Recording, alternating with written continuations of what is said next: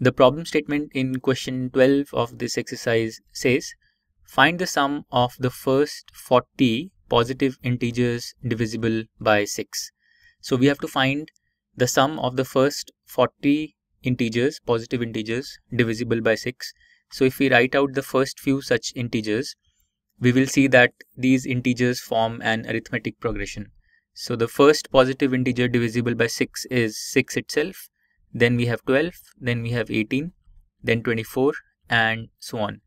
So this is clearly an arithmetic progression where the first term is 6 and the common difference is also 6.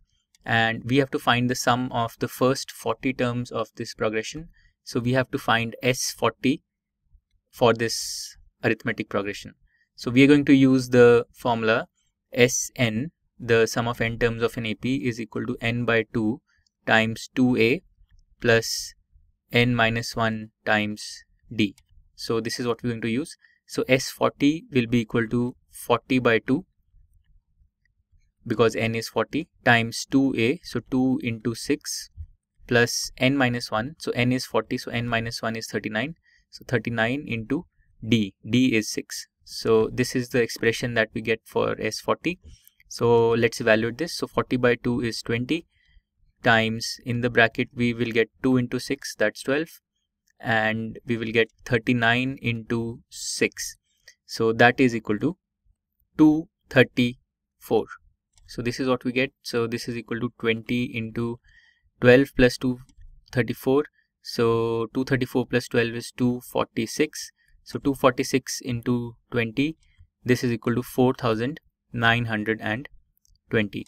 So the sum of the first 40 positive integers divisible by 6 is equal to 4920. And this is the answer of question number 12.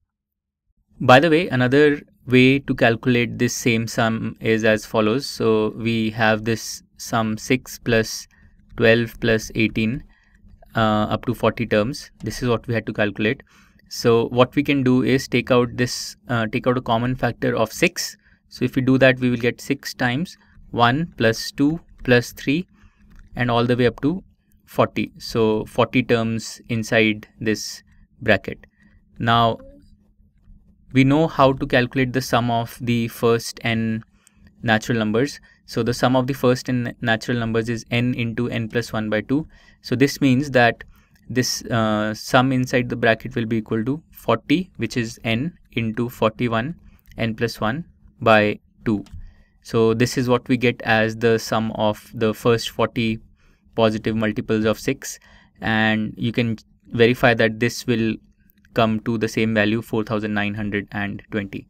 So instead of finding the sum using this formula, we could solve the same problem by taking out a common factor of 6 and then using the sum formula for the sum of the first n natural numbers. To learn more about how QMath can help you crack school and board exams, explore QMath Leap, a live online classroom program run by highly experienced and committed teachers.